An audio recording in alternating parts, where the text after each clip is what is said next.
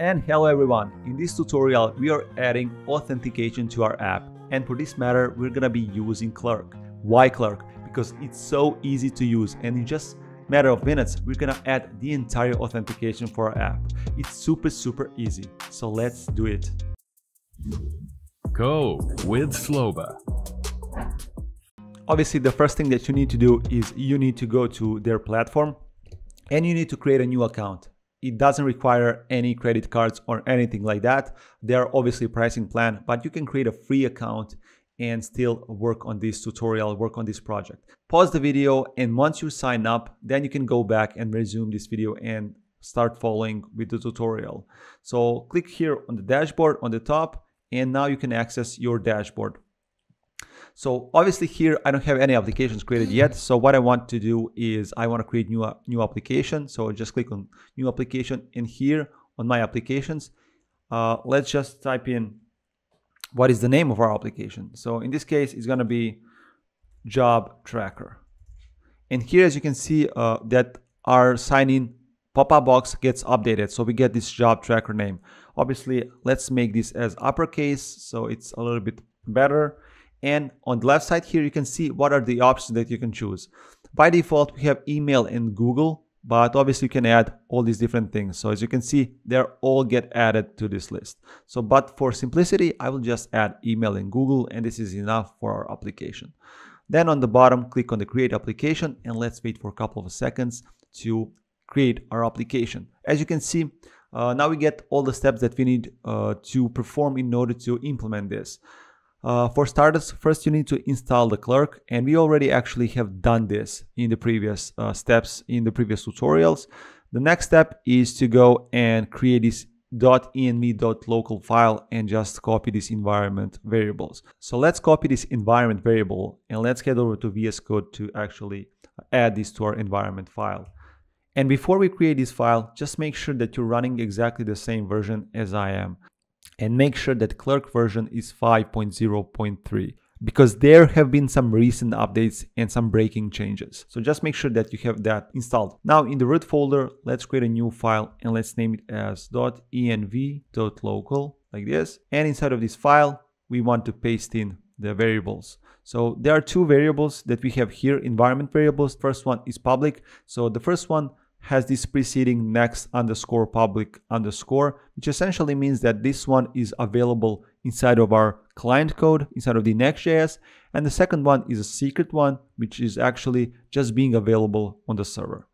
So now let's get back to our documents and to see what else we need to do. So the next thing that we need to do is we need to create this middleware file. So let me copy this boilerplate code and let's go to VS Code.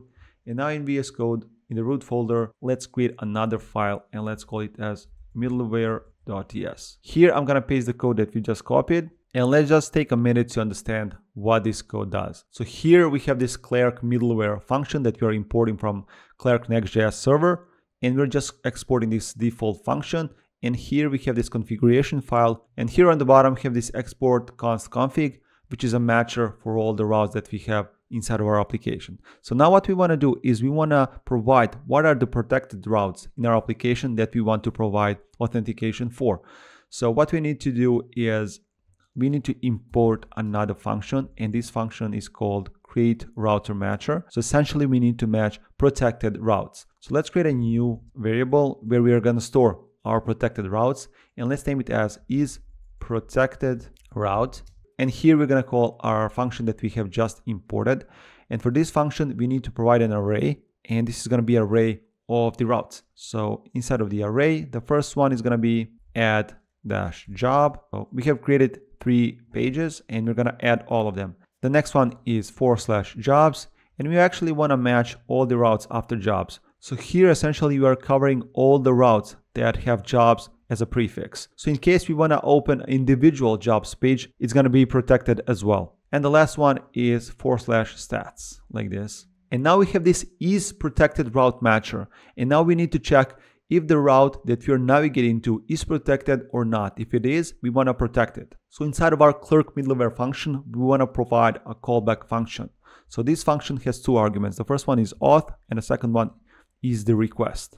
and we want to execute this function. So here we want to check if the requested route is protected or not. And we can use the function that we have created here, or actually the matcher. So just call isProtectedRoute and pass in the request argument. And we want to check if this route is protected. Then we want to call this authentication function, and we want to protect this route. And so call this protect function like this. And this is all we need to do in order to authenticate our routes. And now in order to connect the Clerk with our application, we need to wrap the entire app with the Clerk provider. So we can do that inside of the layout file.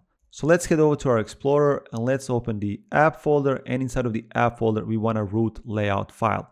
So now inside of the root layout file we want to import our Clerk provider. So import Clerk provider. Since we don't have this auto import, I need to manually import this. So add Clerk/Next.js. Okay, and now we need to wrap our entire application. So here above the HTML, let's just call this Clerk provider component like this. And now I can save this, and let me close the Explorer, and now let me start our dev server. So let me just run npm run dev, and now let's go and try our authentication. Now I can close this documentation, and let's open localhost 3000. If you try to access this add job page, so let's try to do this. So as you know, we are actually protecting this route and we cannot access it.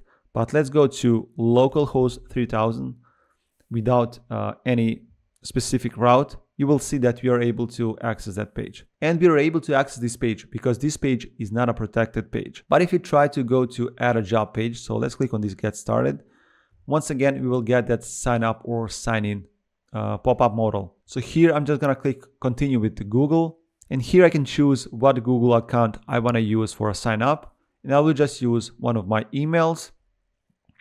And after a couple of seconds we get redirected to our app, and as you can see we get this add job page, and essentially this is it.